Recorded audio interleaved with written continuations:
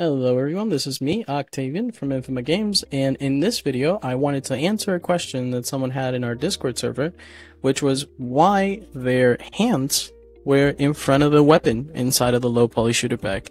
Now this goes for both the low poly shooter pack as well as the realistic assault rifle template.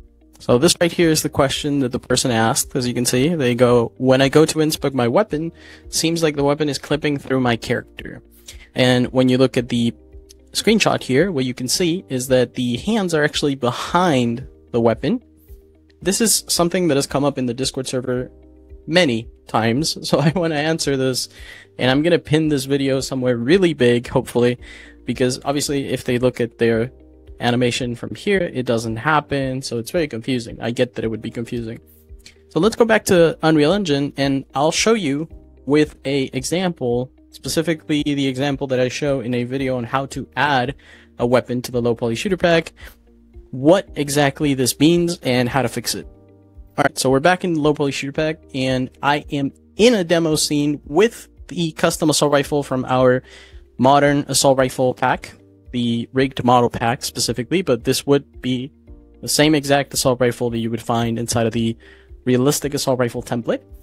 In any case, the point here is that, as you can see, it is showing up correctly inside of the low poly shooter pack hands. I can reload, I can do a bunch of things, and I show this in a different video, but that's not the point.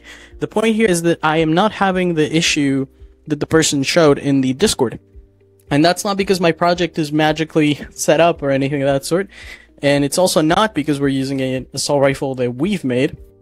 The reason why this is happening here is because I've set up something very specific in the assault rifle's materials, which I'm going to try to explain here. If we go to the specific materials for the assault rifle, and I'm going to find the parent material, right?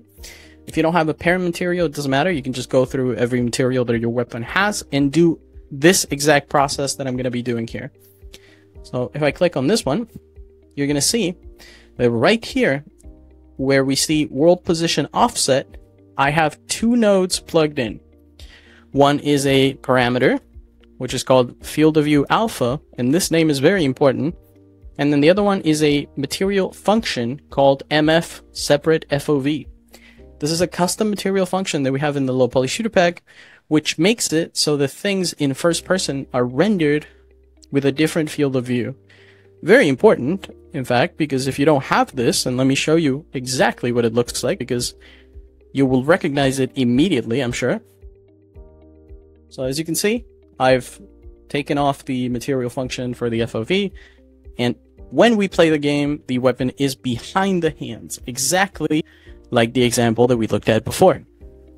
As you can see, right here, the example that the person gave us, it looks exactly the same as what we have in the low poly shooter pack right now. So again, just to recap, right here in the low poly shooter pack, to solve this exact issue, all you need to do is find the materials that your weapon is using. In my case, this is M assault rifle. You can find this by going to the meshes and searching for the specific skeleton or skeletal mesh in this case that your weapon is using, going to asset details and then unfolding this a little bit, and you can look at which materials are assigned here. In my case, if I click on this one, what happens is that it has a parent material, right? So I'm going to click on that one.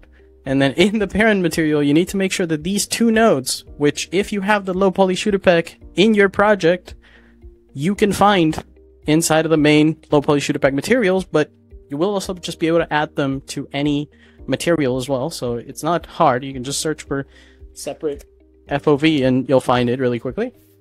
And to make a parameter, all you need to do is drag from this, type constant, and then right click, convert to parameter. That's all. And then you change the name. So you need to make sure that these are in this order. So this is plugged into alpha, and then this gets plugged into world position offset. And that's all.